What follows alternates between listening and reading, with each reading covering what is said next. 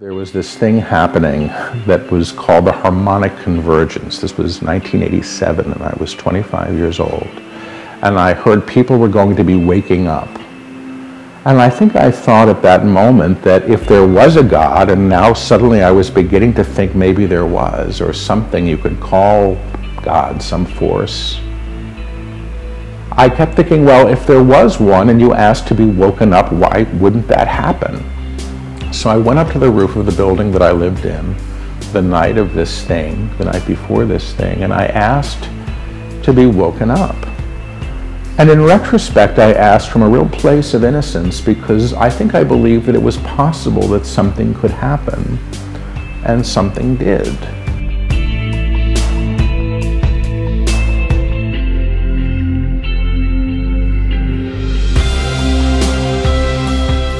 It was an experience of energy moving through my body up from the very base of my being all the way up through the top of my head.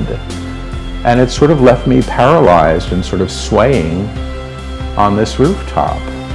And it lasted for quite some time.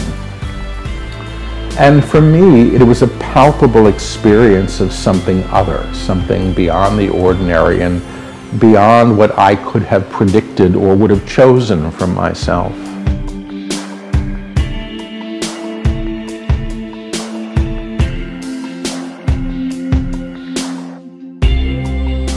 When I channel, what I do is I'm bringing the energy through in language and speaking it. I'm essentially taking dictation.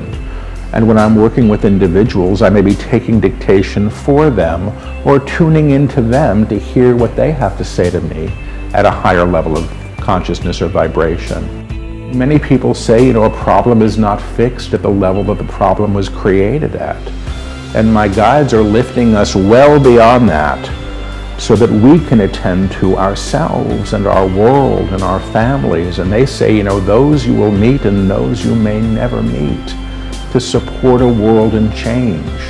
My guides say that humanity is at a time of reckoning, and they say that a reckoning is a facing of oneself and all of one's creations. And they say that what's been created in fear needs to be recreated in a higher way.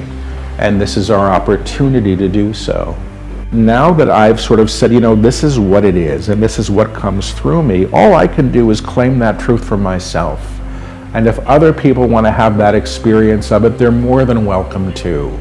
But I'm not a guru, and I'm not a spiritual teacher, and I don't really want to be. I'm the guy that shows up, often in spite of himself, for this work that is coming through with great insistence to be known. And I'm not always the best student of the work that comes through me. It's sort of like asking the radio to judge the music that's coming through it. My job is to be present for this, and it's everybody else's job to decide what it means for them.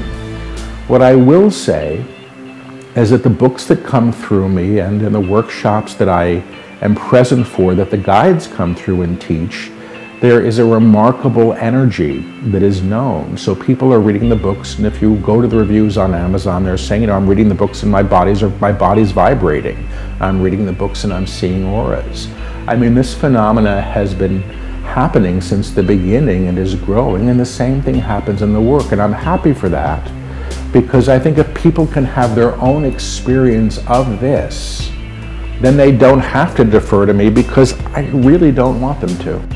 You don't become the divine self becomes you, because it's the truth of who and what you are, and everything else is a wrong idea, and a wrong idea that we've been perpetuating collectively for a very, very long time.